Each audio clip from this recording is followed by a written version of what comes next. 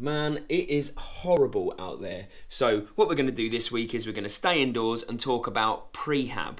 Good evening, beautiful people. It's Ben at This Messy Happy, and welcome back to another exciting instalment of Tutorial, which is also good wordplay.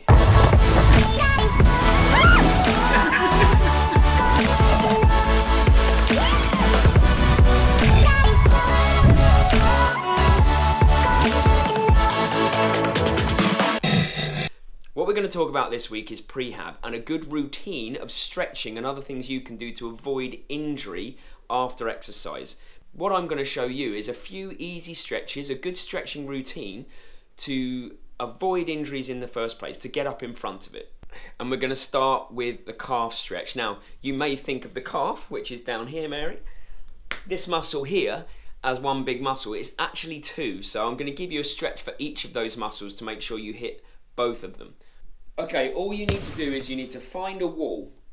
There's two muscles in the calf, as I said. The first one is the soleus. What you have to do is you have to have both your feet facing forwards, nice and straight. Then rock forwards with your back leg still straight, and keeping your back leg on the floor, or your back foot, sorry, on the floor.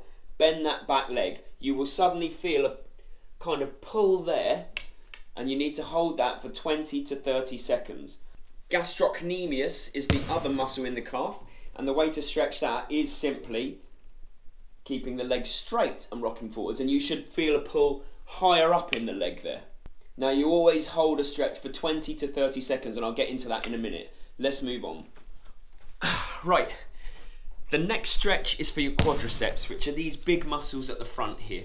You're going to need a cushion because there will be pressure on your knee.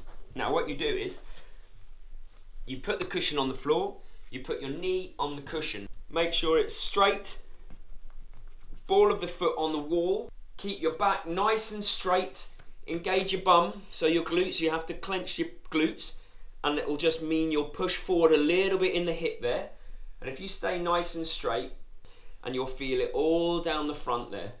Now the reason, like I said, that you hold it for 20 to 30 seconds is that is when you actually elongate the muscle. Anything under the muscle will return to its normal length. Okay, hamstring stretch. What most people do as a hamstring stretch is they go side on, keep a straight leg, and do something like this. Now you'll feel a pull down all of the back of your leg, behind your knee and into your calf. Actually, that's because you're putting stress on your nerve that runs down from the glute all the way down. To isolate the hamstring, to really get a really good hamstring stretch, which are three muscles by the way in the back of the leg, is this. What you have to do is standing foot facing forwards, front foot facing forwards, straight leg, bent leg. You lean over your front leg and wrap your arms around underneath, and then slowly rock back, trying to straighten this leg a bit. Now you'll get to about this point here and you will feel a pull in the belly of the hamstring, right in the center.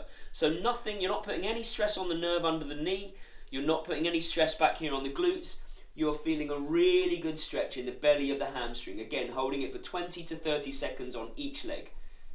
This is a really simple one. Just make sure it opens out the groin. The groin can get quite tight. Back straight, and all I want you to do is just push down with your elbows on the outside, on the insides of the knee here, and hold that for 20 to 30 seconds. We're going to get into the hip stretch. So we're going into a lunge. All I'm going to do is I'm going to make sure my foot at the back is nice and stable, so I'm stable. I'm going to have my hands on my hips, I want my back straight, and I'm just going to ease myself forwards until I can feel it right there. I just want to make sure that my back is straight and I'm easing forwards and I can feel this in the hip there. We're moving into the kind of glute area, so your bum and your lower back. These are really important, big functional muscles that definitely need some mobility and stretching. So glute stretch. What you do is you lie on the ground. Make sure your ankle is anchored to your knee joint here. Put your hands behind your hamstring of the other leg and just pull forwards until you feel it. Should feel it down here and feel it into your glute. If you want to really push the stretch, obviously do it within your limits, but what you can do is also put your hand on your other knee and ease that forward as you ease this foot back. and you'll really feel a stretch there. So lower back, you're going to need to see a bit more.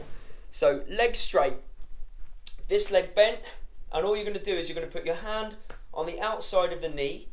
You must keep this shoulder blade on the ground, and you're just going to turn over and push down here, just nice and gently, whilst really focusing on your breathing, focusing on your deep breathing. You can then play about with it a bit, move your knee upwards, because that works a different area of the lower back. You can move it downwards, works another different area of the lower back, but always trying to focus on keeping the shoulder blade on the floor. So that is just a really basic stretching routine that hits all the major muscles that you would usually use in at least running and cycling. One last thing I would recommend before we go is I would definitely recommend getting this. Bear with me 1 second. Now this is called a grid foam roller. This particular one is by Trigger Point. I'm not sponsored by them. I'm not sponsored by anyone. I'm tiny.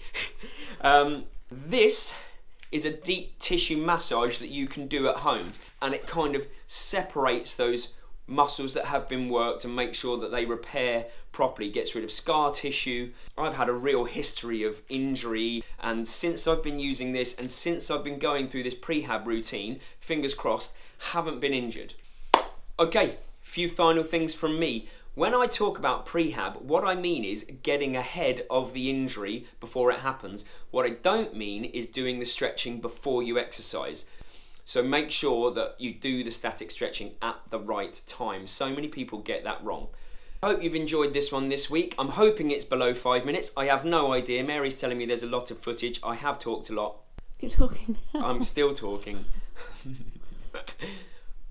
But if this has added value, then I would really appreciate that you subscribe, like, share, whatever you can, just to try and spread the word. And if you have any suggestions for what you want to see, then hit me up in the comments. And I guess I will see you for next week's tutorial. Laters.